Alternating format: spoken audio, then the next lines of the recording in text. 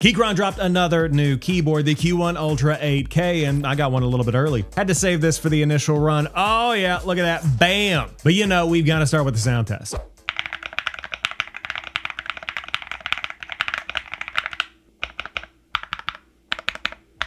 Now these are actually Keychron's first ZMK keyboards, and that's firmware that's designed to keep it as compatible as ever, but that's way more efficient, without sacrificing any functionality. We're talking up to 660 hours on a single charge over wireless with an 8K polling rate.